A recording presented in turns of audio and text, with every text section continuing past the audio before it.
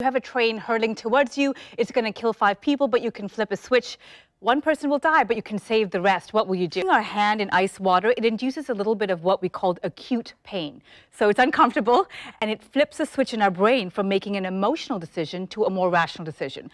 So we're actually able to say, you know what, this is a tough situation, but I can put that aside and think of what's the greater good for everyone here. Are you tapping into logic because you're focusing, let's just say, like on pain? Yeah. Are you more tuned into what's happening? Is that what's happening? Like what is it? Like, what's the science behind it? Yeah, in a way, it's turning off our amygdala. That's our emotional center, because the amygdala is so focused on the pain that it's yeah, you're doing great, that you're no longer using your emotions to make this decision. Sure. And that activates your prefrontal cortex. That's the front of your brain to make this rational decision.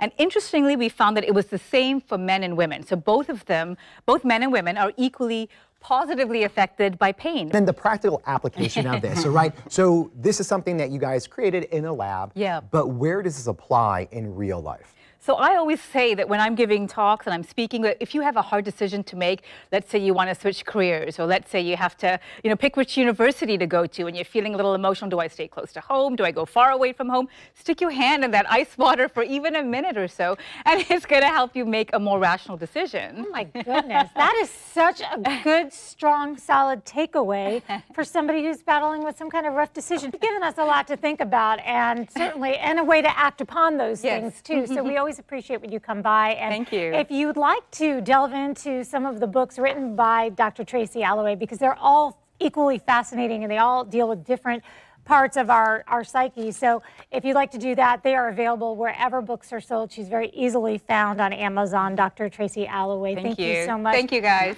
We're going to be right back. Keep it there. Keep it there.